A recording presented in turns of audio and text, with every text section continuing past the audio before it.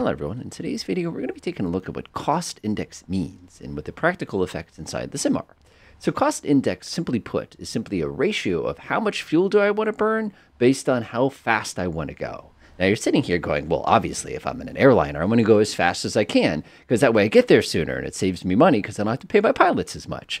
Well, there are some problems with that, of course, because as you go faster and faster, you're also burning more fuel. So trying to find a balance between having just the right amount of speed as well as not increasing your fixed costs is going to be your cost index. As a matter of fact, if I want to borrow iVal real quickly here, you can take a look at a good demonstration of what this really means. Obviously, if I go faster, I burn more fuel. However, I use less time cost. I'm not borrowing the plane as long. I don't have to pay my flight attendants as much. There's not as much, holding up a gate or something somewhere. So trying to find that perfect spot is what airliners are always trying to achieve. Because once they find that sweet spot, they have the most amount of savings possible for their flight.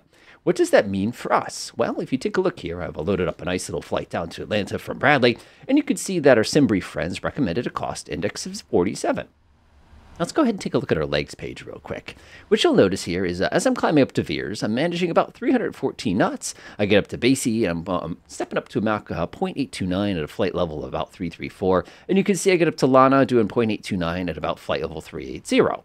Now let's go back there for a second to my performance page, and let's go ahead and adjust this cost index. I'm going to set my cost index to 0. 0 simply means give me the longest range cruise you can possibly give me.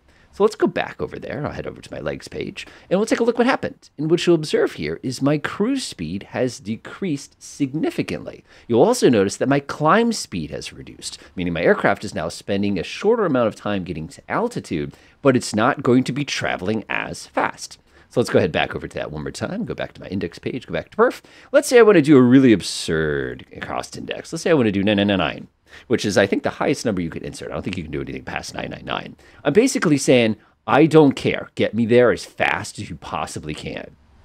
If I go over to my legs page now, you will see here that we climb like a cannon. We are sitting at the absolute peak of our speed here. We're doing 320. We can't go faster than that in a climb. And you can see once we cross to a proper altitude here, we actually get almost all the way up to Mach 0.9 until we finally settle in on our cruise altitude at flight level 380. You can see just how hard we are pushing this aircraft to try to get there. The other thing you'll notice, which you'll find very interesting here, is we get to flask and basically fall out of the sky, getting down to our 4,000 at or above. As you can see, it's a 278 nautical mile jump here. I really needed to put in an arrival procedure, but I felt like this would be a really good demonstration of what's going on.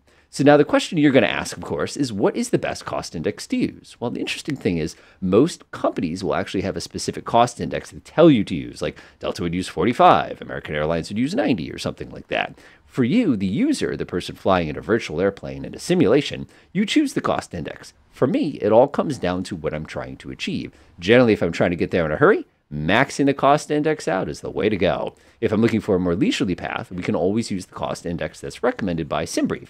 For example, if I go powering through this real quick, you will notice that it recommended that 47. That 47, if you remember from that original diagram we pulled up a minute ago, is that economy point that fortunately they calculated for us. The only other thing you really need to consider when you're working with cost index is to remember that if you have a strong headwind, you have to use a higher cost index to save money because you're going to be spending so much more time in the air in a headwind versus if you're in a tailwind, you can reduce the cost index and spend less time basically with a bad wind. You can take advantage of the stronger wind by getting up to altitude sooner.